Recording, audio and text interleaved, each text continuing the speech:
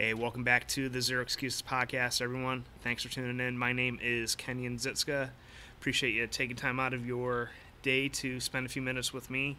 This is the Deacons of Discipline series, and it's a short show that I bring to you every Monday and Friday where I play a soundbite from an influencer or read an impactful snippet from a book I might have recently read and break that down into some strategies or mindset shifts or a step-by-step process that you can implement into your life to get the results that you're looking to get in life. So today I've got a little something different. I have a soundbite from a telecast from 1994 of ESPN's Saturday Night Thunder series. It was a series that ran up until the early 2000s. Featuring the United States Auto Club racing divisions, the midgets, the sprint cars, Silver Crown cars, often running in the Midwest at places like Indianapolis Raceway Park, Winchester Speedway, Salem Speedway. And this telecast was from the night before the Indianapolis 500 midget car race. And the prior week, there was an unfortunate incident where the three-time national sprint car division champion Robbie Stanley was killed the prior Thursday night at Winchester Speedway. And the sound clip I'm going to play is Dave Despain paying a little tribute to Robbie Stanley during the next race. And there's a very, very powerful message that I think everyone needs to hear from Dave at about the 2-minute mark. Usually I cut right to the chase with these sound bites, but for to have the proper context, I think you need to hear the entire sound clip. It's about 2.5 minutes, but I'll just go ahead and play it for you guys, and then stick around. I'm gonna break that down, and this is something I watched live. It really it's really stuck with me over the years, and it's really ringing true now that I've stepped into this whole personal development space. So here it is, Dave Despain. Indianapolis Raceway Park, IRP. Summertime home for the sound of thunder.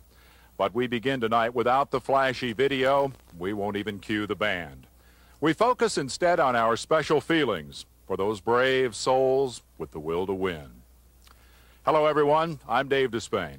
In this racing season already stalked by tragedy, the USAC community, our community, have this week lost a champion.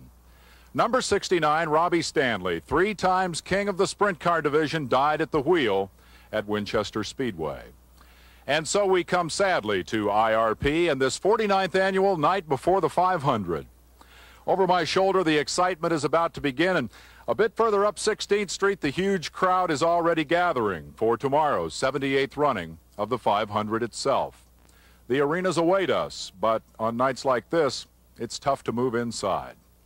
So let's take a moment to prepare ourselves. A quiet moment before the engines roar. A moment of silence shared with the fans and friends of Robbie Stanley, in which we try to put his death into perspective. That's what he would have wanted. How often we hear that phrase at times like this. We come to the next race knowing that's what Robbie would have wanted. He gave his life for the thing he loved most, driving race cars. That's what Robbie would have wanted. Are those just words with which we hope to comfort Ron and Rita, Ryan and Michelle? Words with which we justify our own love of a sport in which men sometimes die? No, I don't think so. I think that somewhere behind those words we find a basic division within the human family. Over there, the vast majority fear death above all else, avoid its risk at all cost, and pray that they will go in their sleep never looking the inevitable in the eye. But over here, the arena is reserved for those special few, for those who climb mountains, fight wars, fly to the moon, drive race cars. Those special few accept that death is the inevitable consequence of living. They refuse to hide from the inevitable. They conquer their fear, live their life to the fullest, and most will roar into old age with wonderful memories of it all. We head into the arena tonight with our own memories of one who will not make it to old age. but we are greatly comforted by the knowledge that Robbie Stanley was among those special few. So the biggest takeaway for me, and what I think you should take away from this soundbite, is that if you want to get next level results that 98% of the people out there only dream about, you need to start doing things that most people don't do. Most people don't plan their days out in epic detail. Most people don't meditate. Most people don't take risks. Most people play things safe. You have to start to take risks.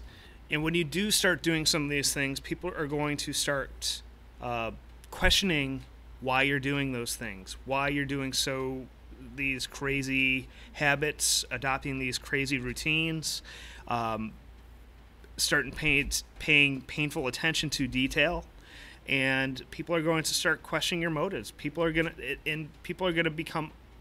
may even become uncomfortable around you because you are doing these things, and people are going to doubt you. The other thing that obviously stands out, and I think is a little more, it's plainly obvious at what Dave was alluding to during this sound clip, is that if you want to live life to the fullest, you can't fear death whatsoever. You can't fear the things that are going to happen. You have to live your life to the fullest right this minute. I don't know what's going to happen 5 minutes from now, but I'll be damned if I don't give my all to recording this podcast right now. I want this to be the best, my best effort right now. So I'm not going to let anything stop me from doing that. And you need to carry that attitude into each and every activity that you partake in throughout the day. So that's what I have for you guys. Don't forget to hop into our closed Facebook group over at facebook.com/groups/Zero Excuses. Excuses is spelled without the E, XCUSES.